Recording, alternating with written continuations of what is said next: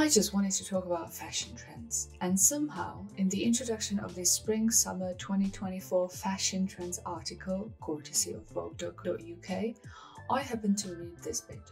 Quote, "Does fashion have a woman designer problem? At LVMH, the world's largest luxury conglomerate, only Dior and Gucci have female creative directors, while Stella McCartney and Phoebe Philo are eponymously run. At Kering, the second biggest fashion conglomerate, not a single brand is helmed by a woman, not a person of colour." End quote. I'd like to think that we talk about equality more and more for everyone. We're built to be equals, regardless of the colour of our skin, height, weight, or the absolute vastness of our bank account. Trust me, survival of the fittest doesn't mean how long you can survive your savings. That's capitalism, my friends. So if we continue talking about equality and inclusivity in fashion, how are we reading about white men leading the second largest fashion conglomerate? Fish, head, smell. And because the article tells us how bad it is over at Kering, I was intrigued to see how well the rest of the aforementioned luxury conglomerate is doing. A short little disclaimer before I start: the owner of LVMH, Mr. Bernot, and his contribution to fashion industry is a whole another topic, and therefore I'll just leave it aside. I'll try to stick to this topic. Hoo boy!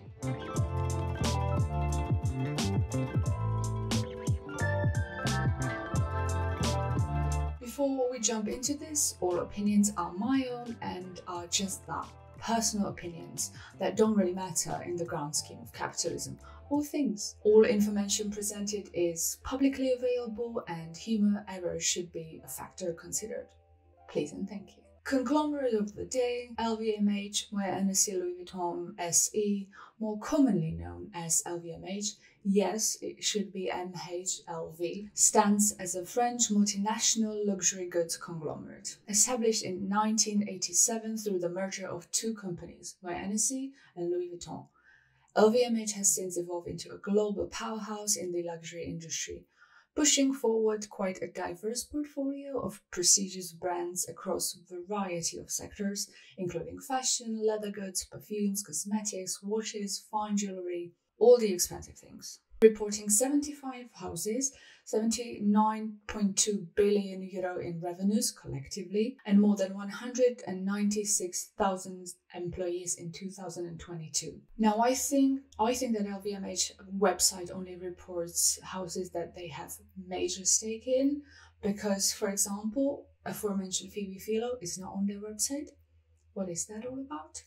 Anyway, Bernard Arnault, CEO and chairman of the group, says about the group that, quote, "Our model, which is based on a long-term vision, values the heritage of our houses and stimulates creativity and excellence.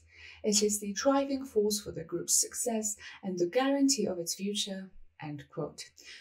Yeah, no, he's just interested in being a rich white dude, and that is my opinion. So I made a list of brands and had a look at their leadership. Who's leading their women's creative, their men's creative, provided that the brand has both and not just one creative or artistic director, or actually does ready to wear and isn't just luxury goods only. I'll be using the terms creative and artistic director synonymously, and I don't like to speculate on anyone's preferences when it comes to relationships, but if there is an openness that we can note in terms of inclusivity, we probably should. And last but not least, who is in charge of the business? I'm gonna have a gander at the brand's CEOs and see what's up. And that's that. LVMH lists them chronologically on their website based on when they were established, not purchased. But I got too excited and went top to bottom and made this list so sort of messy. Anyway. Thank you for making that announcement that no one cared about. Starting with one of my absolute favorites, Loewe, a Spanish brand by origin. CEO is Miss or Mrs. Pascale Lepauvre. Oh, French names are gonna kill me. Both women's and men's creative is currently led by the very, very, very talented Jonathan Anderson, who's very openly gay. So we've got a lady CEO and a queer representation, and we're off to a fantastic start here. Let's keep it up. Moana is a luxury goods company, fabulous trunks and bags, now going through a whole revamp era. Definitely recommend checking them out. And a brand that was co-founded by a woman in 1849. Amazing. In 2024, we have Lisa Atia, who was lured over from Sephora, plus point, and Nicholas Knightley leading the creative works. Not bad. Ah yes, Louis Vuitton. Let's start with the CEO. So we've got one of the most prestigious and profitable brands of the group, and the business is led by Pietro Beccari, chairman, CEO, and a white man, and Delphine Arnault serving as a vice president, a daughter of Bernard. Keeping in the family, all nepotism, could any other boss lady rise to the top? Who knows? What do you people think? And somewhat recent appointment of Pharrell Williams to lead menswear. So we've got a white man, a woman, a previously very famous person of color. Okay then. Berluti. Berluti is Italian by origin, producing leather goods and menswear.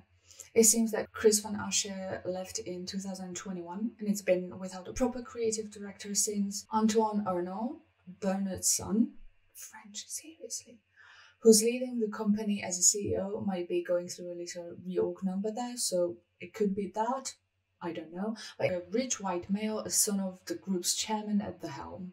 So it could be potentially seen as nepotism, you know what I mean? But off to Patou. Patou is not massively known, as a business is led by Sophie Brocard, boss lady, and the creatives led by Guillaume Henry. 50-50. Rimowa. Everyone's favorite luggage brand, and by everyone I totally mean me. Rimowa, a German company producing luggage, bags, accessories. Hector Muelas leading the creative teams, and Yvonne Mossenberg. 2 lads, 1 company. Loro Piana. Well, this one is unusual. CEO Damien Bertrand, who's got fashion, education, and tailoring experience, is sort of leading both business and creatives. Makes sense for a small brand, especially if they're going through reorg. Anyway, one-man show at Loro Piana. Fendi. LVMH has 51% stake at Fendi. The rest is owned by the family, I believe. CEO Serge Brunswick. Oh god, I hope he reads it German way. Now, Silvia Venturini Fendi, a 3rd generation Fendi, daughter of Anna Fendi, is leading women's wear. She collaborates with Kim Jones, who leads menswear.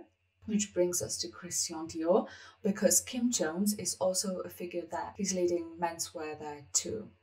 Fendi and Dior men's is an absolute perfection. Kim Jones is just magical. His work at Louis Vuitton, it was the next best thing since Marc Jacobs. I mean, quite literally. So we've got Kim Jones leading men's and Maria Grazia Curie leading women's creatives at Christian Dior. And CEO is Delphine Arnault, daughter of Bernard. Curie does a lot in the inclusivity department, and is the intention that counts. Emilio Pucci. If you're into colors and the paisley print and good beachwear, you're probably already into that. Leading the creatives, we've got Camilla Micheli. I don't think they do menswear, and the business is spearheaded by Sade Blue. 50-50 again. Givenchy. This one is tricky. So the CEO, Renaud de Lesquen, a rich white man, and the creatives were led by Matthew Williams. However, end of November 2023, beginning of December, it was announced that he'll be leaving the company by the end of 2023. I don't think a new name has been announced, and I hope they're courting Sarah Burton. That would be absolutely fabulous. Lee Alexander McQueen led Givenchy for a while, and it would make a lot of sense. Givenchy was always proud of their tailoring, and Williams was sort of critiqued for not having enough personality. I digress. Point being, one-man show for now. Kenzo Paris. CEO Sylvain Blanc on the business side, and the very, very talented Nigo, who founded his own label, A Bathing Ape, or Babe, leading the creative works. Japanese designer for a Japanese brand, love to see it. Marc Jacobs. CEO Eric Maricalle, why am I reading everything in Italian? Who helped get Marc Jacobs back into high profitability, so good job, dude. And the creative in charge, Marc Jacobs, who's very openly gay, long time married to his partner, and on top of it, they collaborate with Ava Nirui for Haven by Marc Jacobs, so we've got the full representation here. Stella McCartney. My second favorite McCartney, if anyone is keeping tabs. So Stella McCartney was leading Chloe Creatives before leaving to start her own brand. I believe Gucci Group was her investor back then. Stella is still in charge of the creative works. They're not really producing menswear collections, but they do have a pretty solid collaboration with Adidas, creating sportswear and accessories. And the business is led by Amandine Ohayon. Girl power.